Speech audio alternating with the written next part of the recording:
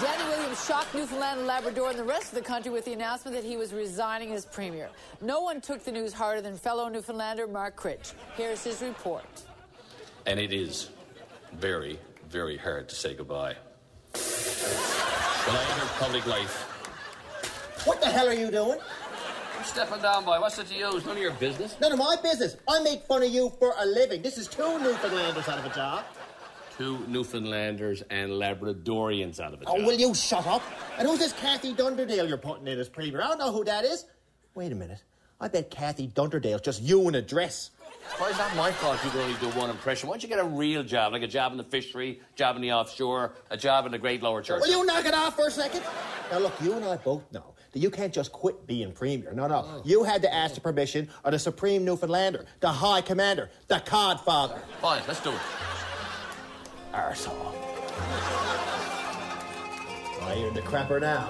Shut up, Chris. Why do you seek an audience with the Supreme Newfoundlander and Canadian icon, Gordon Pinsent? Well, Codfather, I have come to seek your permission to step down as premier.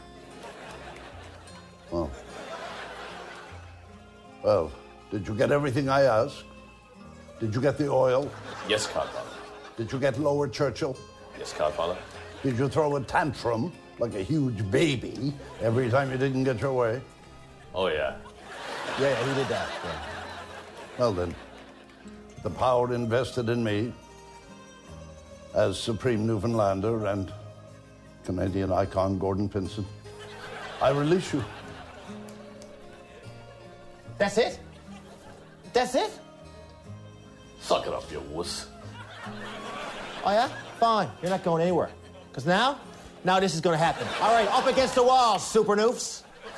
Me too? Come on. Mark, it's not too late. Let the premier go and maybe learn a new impression. Shut up, rowdy man! All right, what you think? There's got to be a way out of this, all right? Now, if you let the premier go, then the cops are going to come, so you can't do that. There's got to be a way. Think, Critch, you think? I got it. Yeah, that makes sense. Everybody dies. Are you okay, Mr. Premier? Thanks, Todd. Do you want us to, hold him down while you beat the crap out of him? Hey, buddy. I've seen this for a long time. Come on now, premier. Just a couple guys shagged around. Give it to him. Yeah. Stop! Let me have a piece of this. Oh, no! Oh!